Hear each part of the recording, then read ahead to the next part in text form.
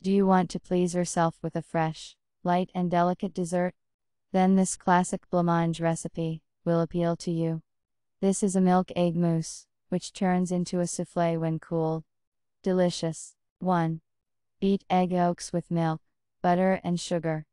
In parallel, we dilute gelatin, as indicated on the package. 2. Add lemon zest, lemon juice, flour, and mix everything thoroughly after adding each new ingredient. Bring the mixture to a boil over low heat, then mix it with diluted gelatin. 3. Stir constantly and make sure that the milk does not curdle.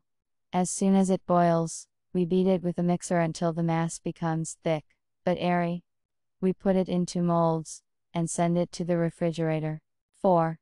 When the souffle becomes more dense, take it out of the refrigerator, decorate to taste and serve.